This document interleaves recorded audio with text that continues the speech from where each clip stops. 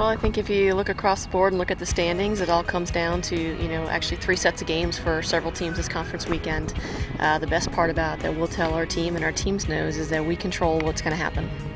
You win 2 games, you leave no doubt in anybody's mind. You win 1 game, that should work too, but you don't have to worry about what somebody else does. You can control your own destiny. So, and it's important too. We come in and it's our last set of home games. It's the last opportunity for Lorena Vela to play at home. And, we want to make sure all those are on the right note here as we head into an opportunity for conference tournament play next week. Very important for us because it'll ultimately give us a berth to the tournament next weekend in St. Louis. And we just need to keep playing like we are and stuff. And I think we'll have a good chance of making it to St. Louis. We've all come together as a team. In the beginning it was a little rocky, kind of everybody's trying to figure out what their role was on this team, and I feel like everybody's found that now. Well, I think just in general, the confidence factor, this team played their tails off in April. We had that rough start, and they came back and won 8 conference games in a row, all, incredible sweeps, some great midweek wins, and I think just showed how far our team's come in a short amount of time, their maturity.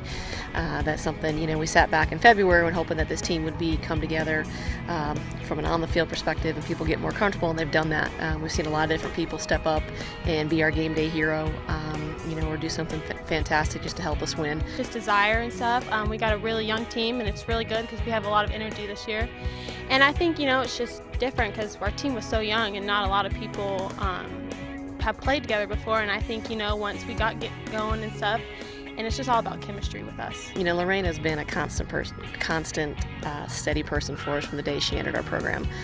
Lorena, one of the things we love about Lorena, she never gets too high, she never gets too low. You can always count on her. We turn to Lorena when we need something. We need the team, if they need to be spoken to, or we just need somebody to pick them up. She's a person that we're going to rely on for it.